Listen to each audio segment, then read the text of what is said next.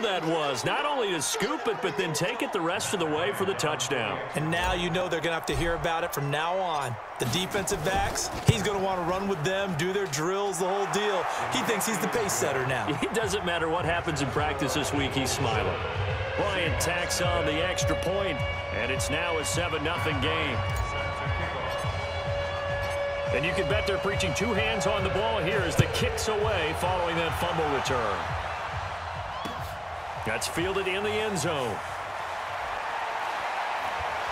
And he's able to get it across the 20, but not by much, as he's marked down at the 21-yard line.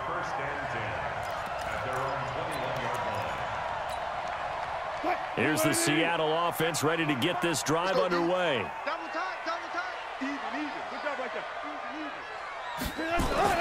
They'll throw on first down with Wilson. And he finds the tight end, Reed. 5 yards on the catch there, brings up second down. 2nd and 5 after the 5-yard completion on first down. Gurley.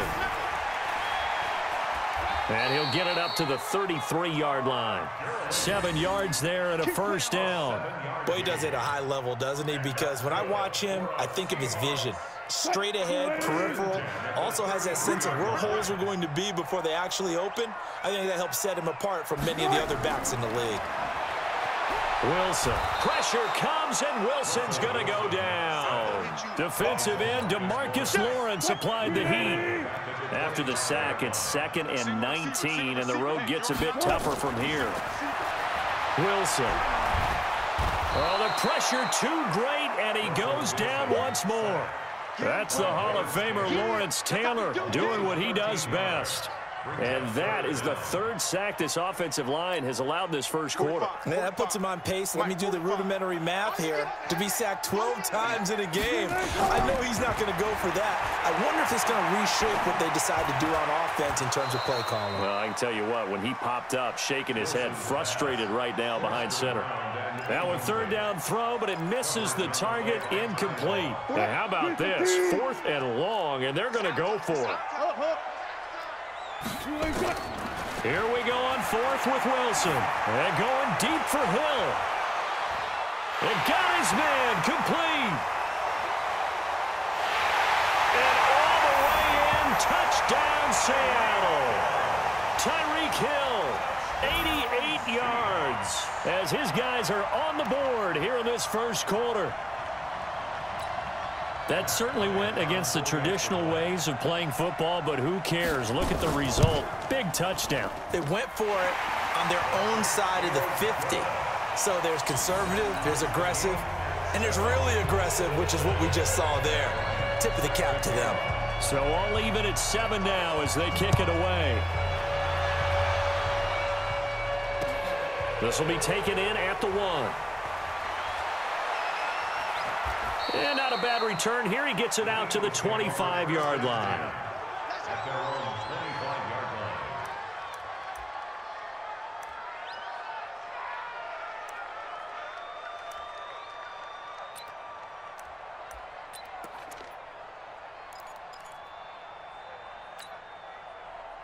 Set.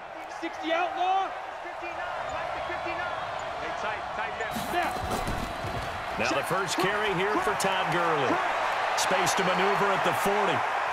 Todd Gurley, wave goodbye. A big run there by Gurley.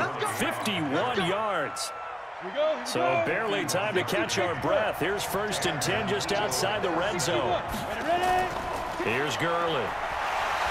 And he'll be taken down near the 20 at the 21. Not quite the success they had last play. This one goes for 3 yards. What's the old expression, 3 yards in a cloud of dust? In this case, it's dust-covered pellets. It's no longer that old grass that we used to play on, right, and chew it up. Now we've got that artificial surface. You see the pellets go up. Still a nice play by the defense.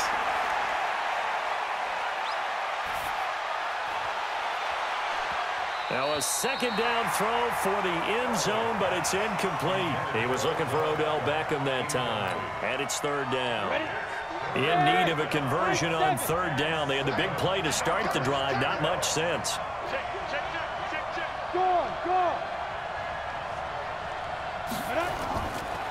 gun. Elway. And he fires one that's intercepted.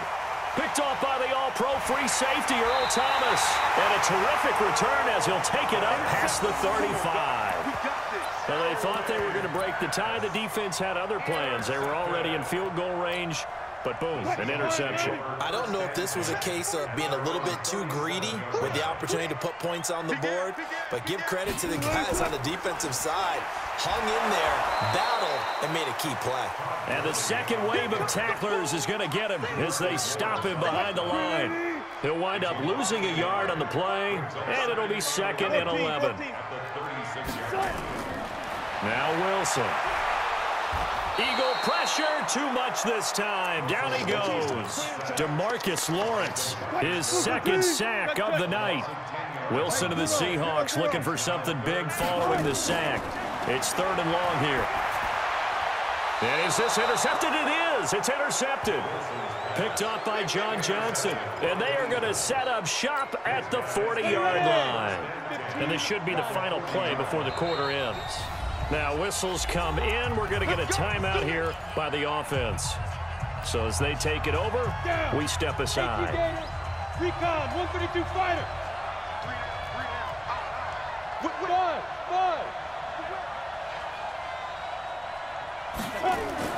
After the interception, here's Elway. And he is going to go down. He will be sacked on the final play of this first quarter. These two teams all tied after one. Start of the second quarter, and it's the Eagles in possession as they've got it with a 2nd down coming up.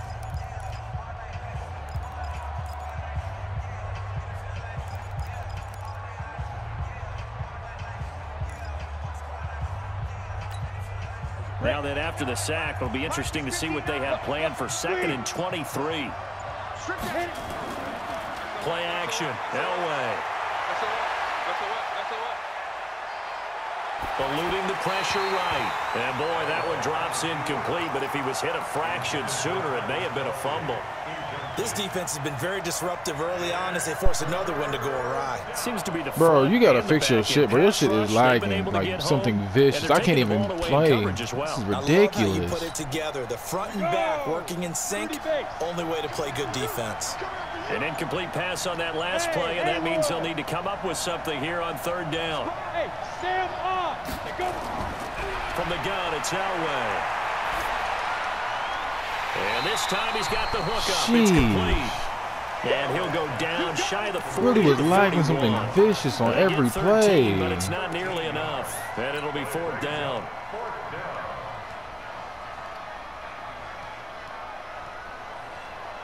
Now let's see how the offense still out there. They elect to go on 4th and 11. They'll try and throw for it with Elway. And my goodness, I can't do shit with this fucking lag, bro. Looked like he had it and dropped it. And the Seahawks are going to take over the football. Well, Charles, taking a step back for a second. Let's look at the undefeated teams. Why? Come on. New England, KC, they're 4-0. And then San Fran, they were open last week. They didn't have a game, so they're still at 3-0. We only have 3 teams left. And they had the easiest path, not just because they had the open week, but how about New England getting challenged by Buffalo? Yes, they were on the road. Can I pick my play? God damn, bro. I can't even adjust. They did. And Kansas City, they got a heck of a test in Detroit. Had to score with 20 seconds left on the clock. It's the most annoying fucking shit, man. So both of them remained undefeated, but not without struggles. That's the interesting thing about Buffalo. I think we learned more about them in their 1 loss this year than we have in their 3 victories. I think we would say the same thing about Kansas City. Literally only because I'm lagging, bro. Only because I'm lagging. I don't understand why it's not letting me do shit. First catch there for OBJ, and that good for a 1st down. Now Wilson on 1st down. And an alley to run. And he'll avoid the can't fucking adjust my plays. Nothing open downfield. He keeps it himself for 11 and a 1st down. Only reason this game's even close because of that shit. Else I'd be destroying this weak ass nigga, bro.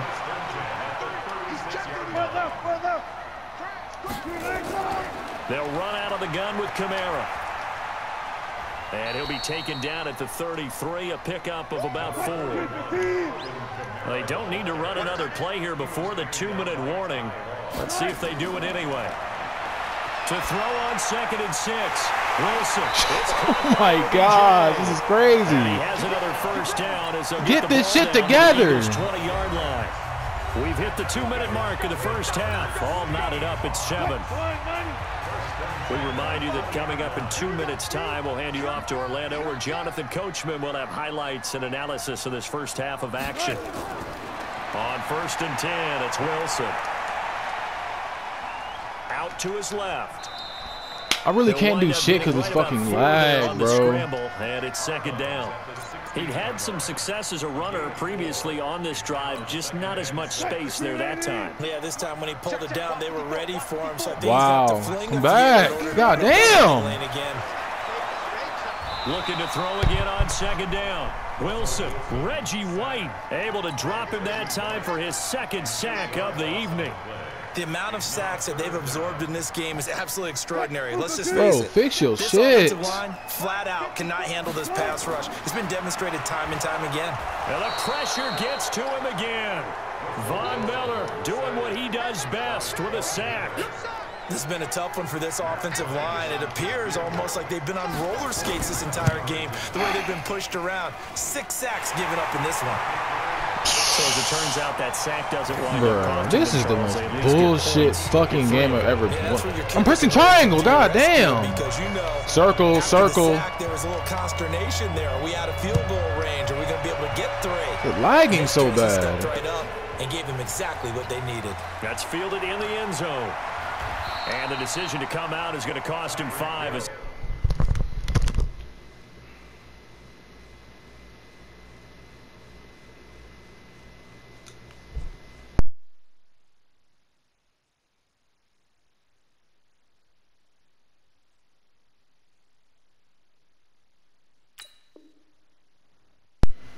Taken down right at the 20.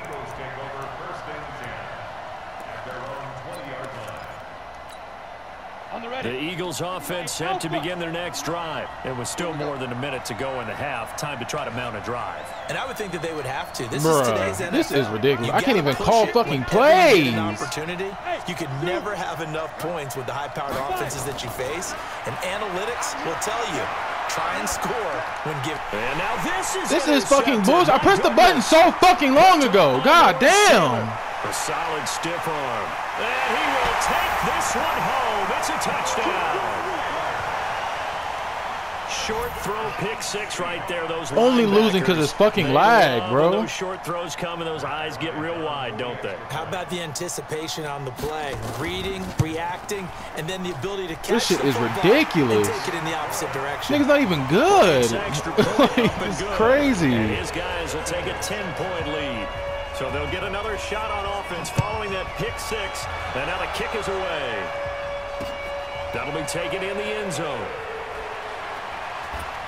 And he'll bring it a few past the 20. Literally losing because this fucking lag, bro.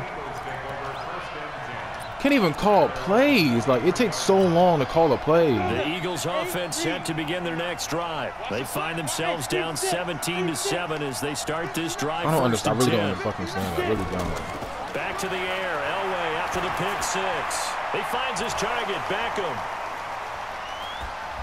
So he got free of 1 tackle, but couldn't do a whole lot else. Give him a couple on the catch. It's 2nd and 8. I just want to pick a play. God damn it. Jeez. You're able to hit a receiver. Why is it moving like this? Pick up a lot of yardage after the catch. But in this situation, the defense was effective, able to stop him before he could get your shit together. It keeps saying your shit's network issues, bro. Fix your shit. So 2nd and 8 here after the pass play for 2 yards on first down. Play action. It's Elway. He's going to fire one deep, middle of the field.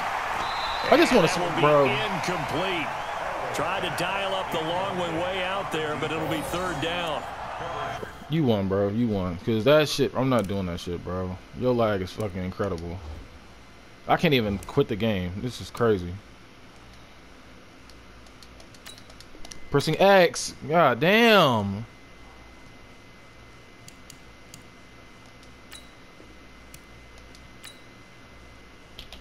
Worst fucking lag I've ever been through, bro.